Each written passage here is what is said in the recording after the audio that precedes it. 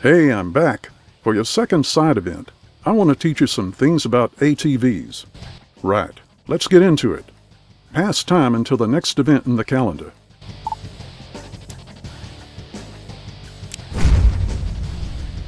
Okay, I'll explain the ATV and obstacle course to you. The ATV is more agile than the UTV because of its size, but that also means you give up ground clearance. So make sure you don't get stuck on protruding rocks. Your tires also influence how your vehicle reacts on the terrain. Tires can be all-rounders or specialized for ground, like drive toward the marked area. In the meantime, we'll change your tires to give you an idea of how different they feel.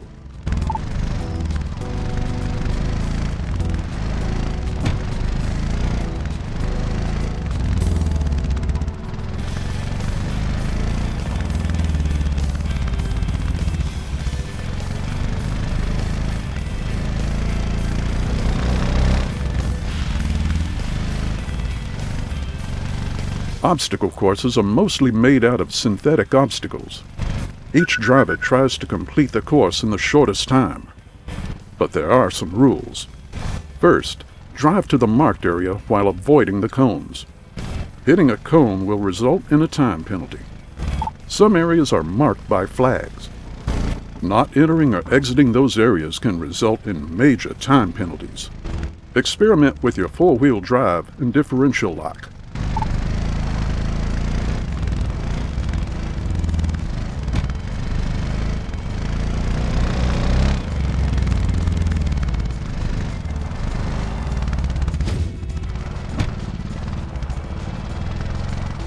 Seesaws are very easy if you understand how they work. You drive up the seesaw until it tips over. Then hold your brakes until it has completely tipped over. If the seesaw touches the ground with the other end, you're allowed to leave. If you drive off earlier, you will receive a penalty.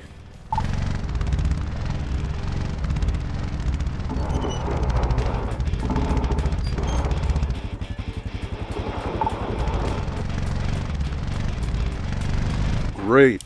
I think you're ready.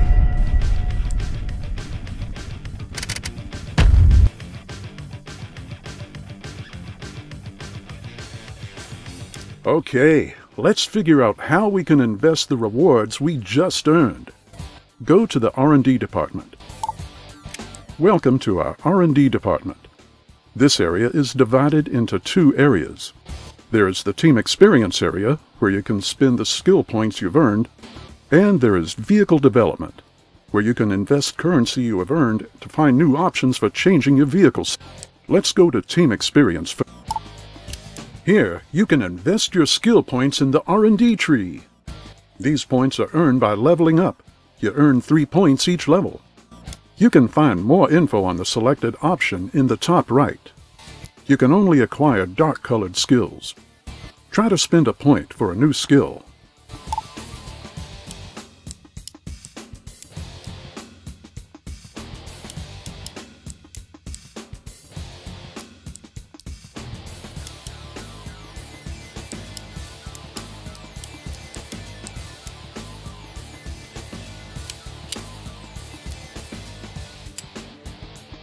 As you can see, the connected skills around the one you just acquired are now dark-colored. Light-colored ones are skills you already own. Great. You can look around a bit more here, or go back to the previous menu and enter the vehicle development area.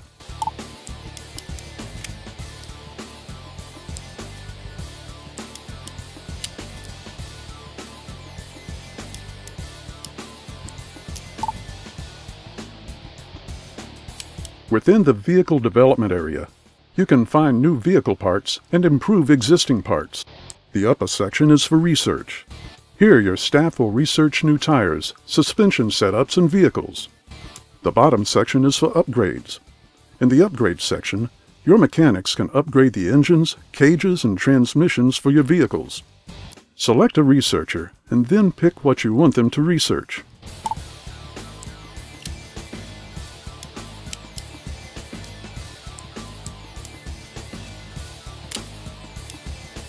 Good. You can. This is the number of days left until the research is finished. This will also be marked on your calendar. Similar to the research section, you can pick an upgrade for your vehicle.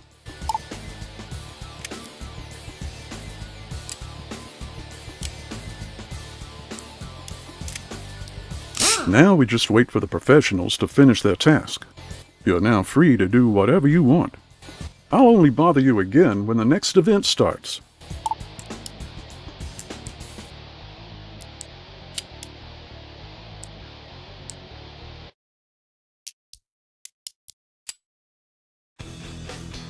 Hey, I'm back. I'm here to teach you about the final vehicle class, the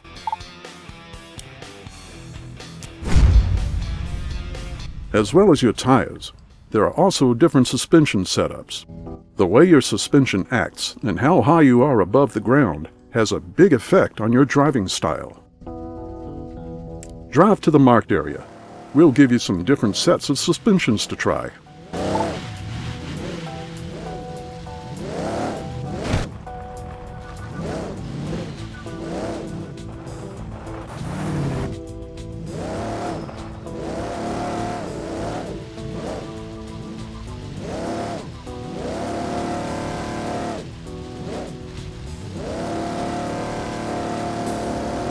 Nice! Did you feel how easy that was?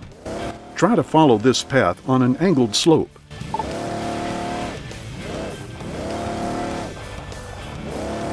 Just like on your UTV, you can use the differential to get over obstacles more easily. Drive up this hill. It has some obstacles on the hill climb walls that will make it more difficult.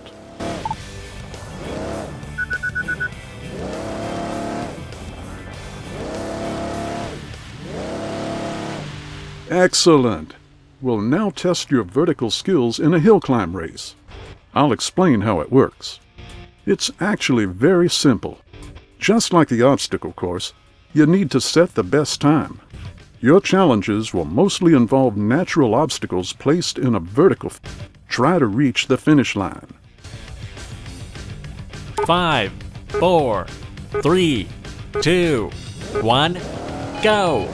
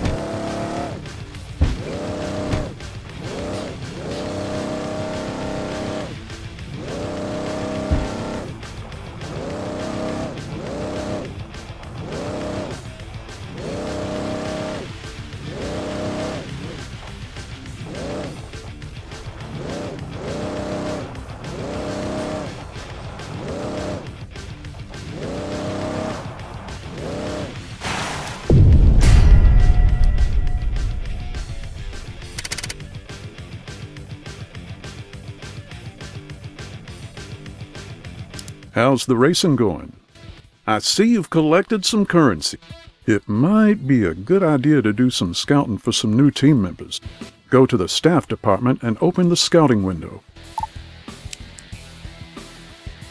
At the top, you have 3 scouts. You can give each scout a new task to find potential employees. Enter what you're looking for, and the scout will offer you a price. If you accept the price, the scout will set out to find someone for the job.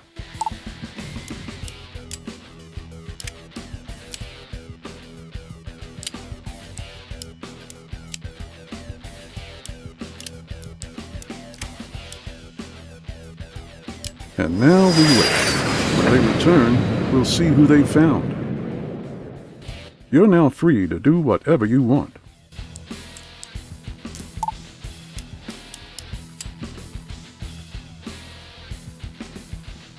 Okay, it's the big day.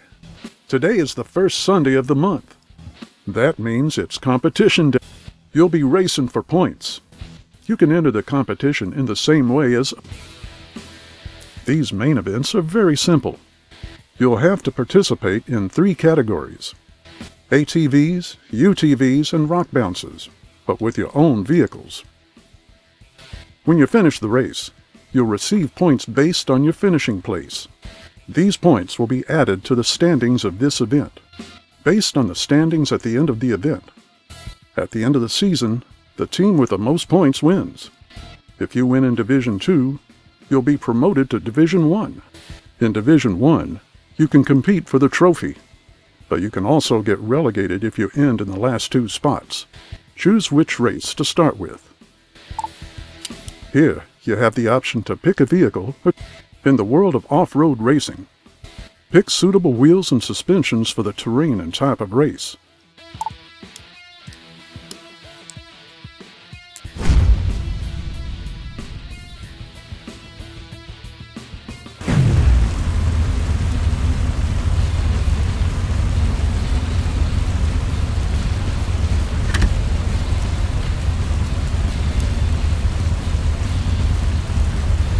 Five, 4, 3, 2, 1, go!